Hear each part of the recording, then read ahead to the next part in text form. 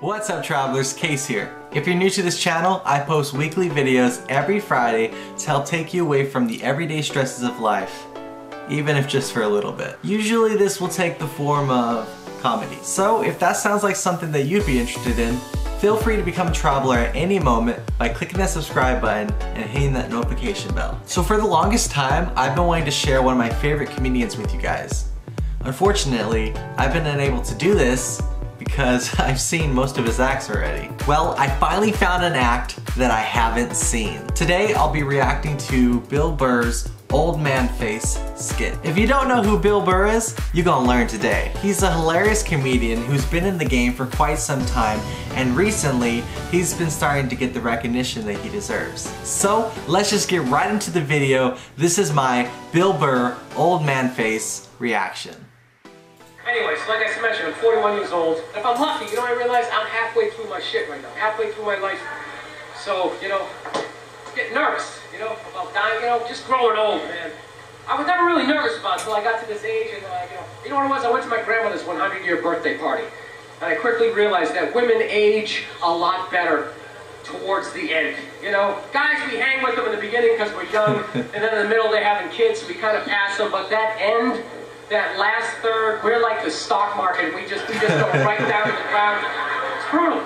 I went to this party. All the old ladies there were unbelievably shocked. They were still playing cards. They were right there. But some of the old dudes, man, they were brutal.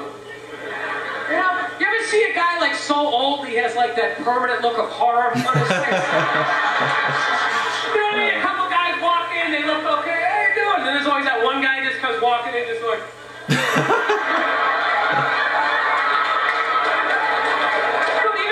Oh, gosh. People. And this is my grandson, Bill.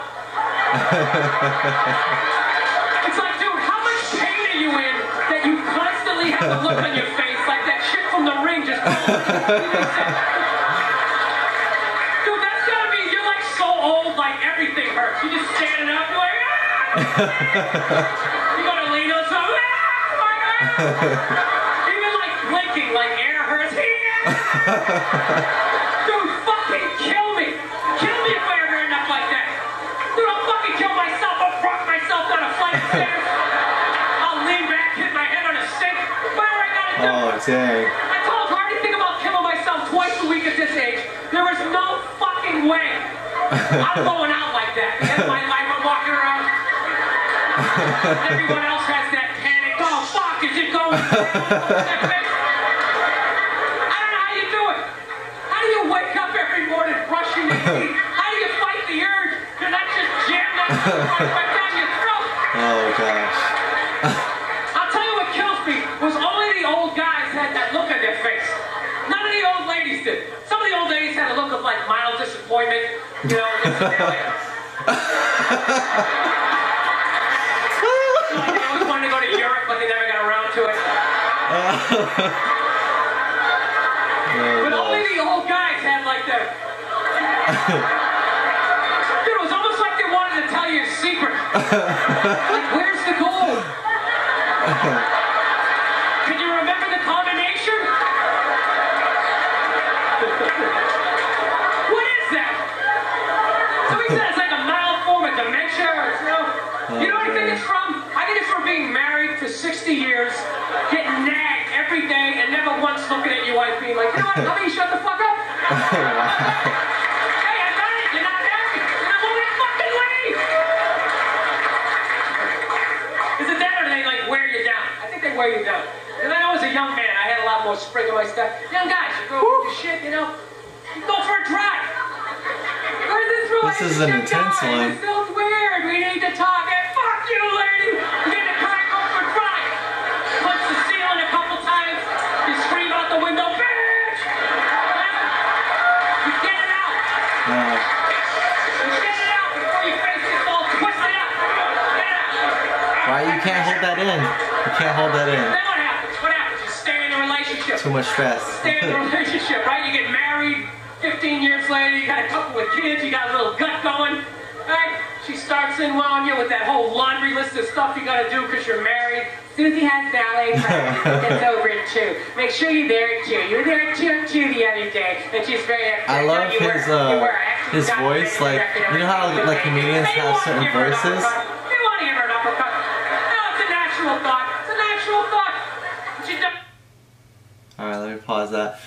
So I love his voice that he does for like other characters, like when he does like female voices and stuff like that. It's so awesome. Like, I love how comedians, when they tell a story, they'll use other voices to represent other characters. A lot of comedians have other voices. Like one of my favorite comedians, well, another one of my favorite comedians is Fluffy. Gabriel Iglesias. He's really funny. If you haven't checked out him, you should definitely check him out as well. But he has a lot of voices, and he also does other sounds. Like he'll put you in a story because of all the sounds that he does, and it's really funny. But I love when comedians do other voices. It really puts you in to the skit, you know. It makes you feel like, you know, you're in it. It's funnier when you can really get into the scenario, you know, and that's what I really love when they do the voices, because it really puts you in the action. So.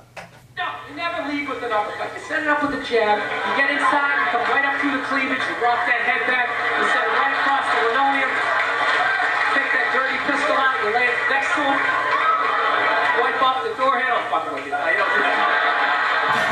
Wipe off the door handle. You never hit a woman. You never hit a woman. You're gonna get caught, you're gonna go to jail, you're gonna get raped. It's all. You don't do that, right?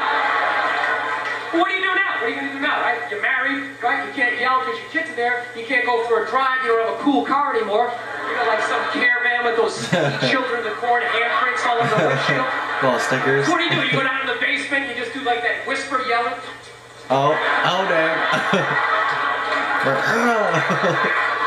And then I think just one day you're just too old. You're just too old. You're tired. You've been married like 60 years. Your body's breaking down. You blew your knee out at the Y playing pickup ball like 30 years earlier in the 50 and older league, you know? And you just want to watch the game. And she comes in that one last time, right? Just to annoy you. Just picking on you. You're always mean to my mother. And I always resented your brother. Why did you bet more like your brother, right? And you start, you know, fuck this. I'm not listening to this, right? You go to get up. And that's when it hits you. But the day before was the last day you had the quad strength to get up and out of your favorite chair. And that's when the panic sets in. You're like, oh shit. Dude, I can't get up. Oh my God. I gotta listen to this for the rest of my life.